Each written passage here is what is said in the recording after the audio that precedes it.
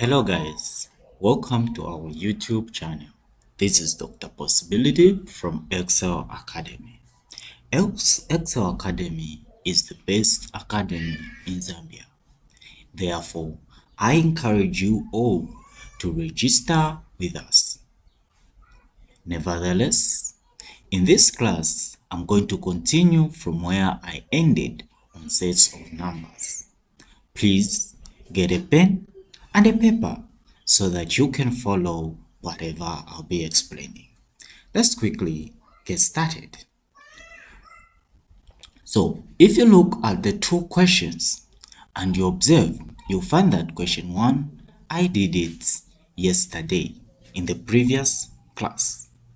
And in today's class, I'm going to do question 2. So, these are two of the styles in which your questions can be set when it comes to sets of numbers.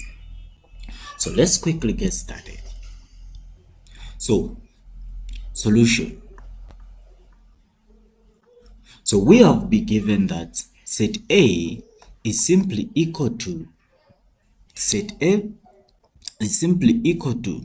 block brackets 0, infinity, and then open bracket. Set B we have been given to be equal to open bracket -7, 12, and then block bracket. Then the universal set, we have been told that the universal set is a set of real numbers. This means that it's a set from -infinity to positive infinity. With that being said, we have been asked to find set B complement. So let's quickly solve this question. So set B complement, the first thing we need to understand is that we are going to compare set B to the universal set. We are going to compare set B to the universal set. Since the universal set is a set of real numbers, we are simply going to demarcate the negatives from the positives, whereby this side it's -infinity, then this side is positive infinity. After doing that, we are going to illustrate set B on this same number line.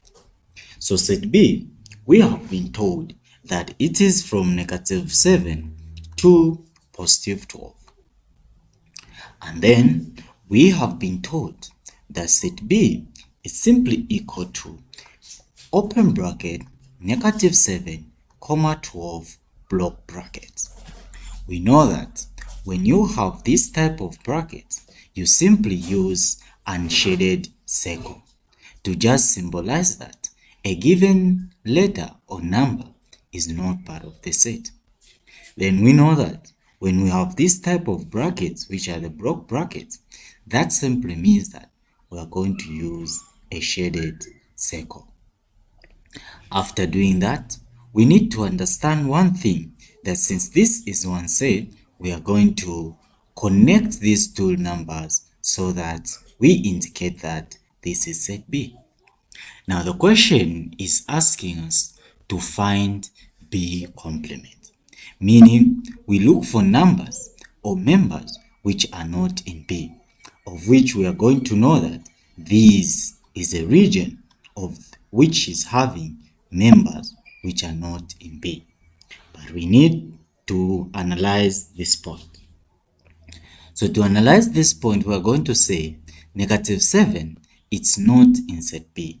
That means that -7 is in B complement. So we are going to go in this direction. We go this side, we check. Is 12 in set B? Yes, it is. That means that set 12 is not in set B complement. Therefore, we are going to go like that.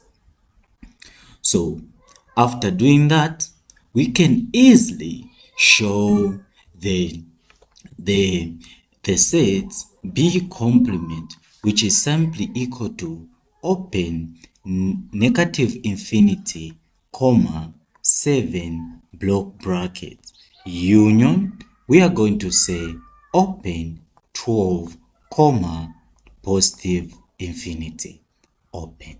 So ladies and gentlemen, this was a set which we were asked to find. In other words, we can show this work on a number line by simply saying there you have negative 7, and then there you have 12. Then you just say, since 7 is part of the answer, you just shade and you go this side. And then since 12 is not part of the answer, you do the unshaded circle and you go that side. Then you have represented the work for B complement. Let me quickly go on the next question. The next question, we have been asked to find B minus A. B minus A. So in this case, we are just comparing two sets, which is set B and set A. To do that, we are going to draw the number line once again. So on this number line this time around, we are going to show set B and set A on the same number line. Let's quickly do that. We are going to start with set B. Set B is simply equal to negative 7, comma 12, and then brackets. So we are going to write negative 7 there and also 12 there. Then we look for the brackets, what they mean. So these brackets simply mean that 7 is not part of the answer. So we are going to use the unshaded circle. Then when we talk of 12, it is part of the answer. We are going to use the shaded circle. When we connect these two, we are just making set B. We are comparing set B to set A. So set A, we are going to draw it. Set A, we are starting from 0, going to positive infinity, of which 0 is part of the answer, because we have been given 0, comma, positive infinity, of which 0 is part of the answer. So we are going to shade like that. Then we are going to go this direction. Remember, the inversor is from negative infinity to positive infinity. After doing that, we are removing set A from set B.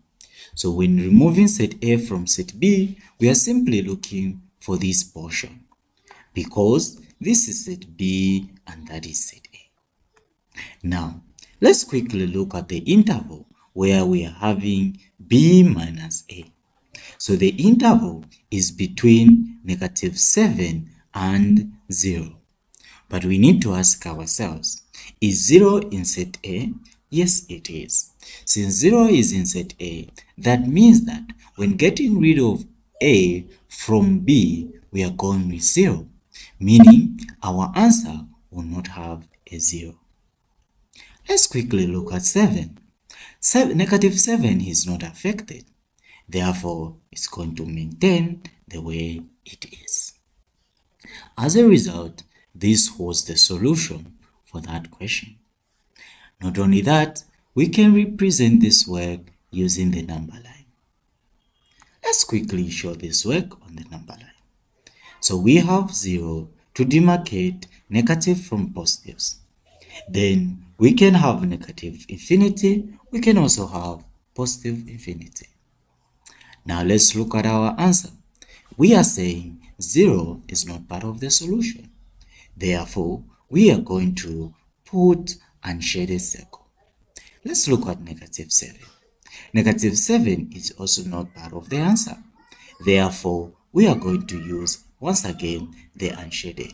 And then we connect these two sets. With this being written, we have solved B minus A. Let's quickly go to the next one. The next one we have been told is to look for open bracket A minus B cross brackets union B minus A, open bracket. Ladies and gentlemen, remember B minus A, we have already solved it from there. So the next question, we're just going to look for A minus B.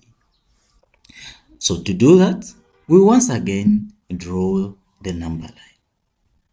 So when we draw the number line, we are going to show set A on this same number line. So set A is simply 0, which is included to what? To positive infinity. Then when we talk of B, B is simply starting from -7 to 12, of which we have said that -7 is not part of the answer, but 12 is part of the answer. And then we are going to connect these 2 points together, knowing that this is set B and this is set A. So let's quickly remove B from set A. So when we remove B from set A, we are simply remaining with this section. So we are having the interval for A minus B. The interval we are having, it is 12, positive infinity. But the question is 12 in B? Yes, it is. That means that this 12 is not part of our answer. As a result, this was the final answer for our question. I'm sure we can all remember what we found for B minus A, which was just simply equal to what is on top here, which is -7, 0, of which both are not part of the answer. So -7, 0, both are not part of the answer. So we can simply show these two sets on one single number line. So let's quickly do that. So we can draw a line like that. We can quickly draw a line like that. We demarcate 0 to demarcate positives and negatives. So we have negative infinity and positive infinity. Then we are saying B minus A is starting from -0 to what? To -7 to 0, of which both are not part of the solution.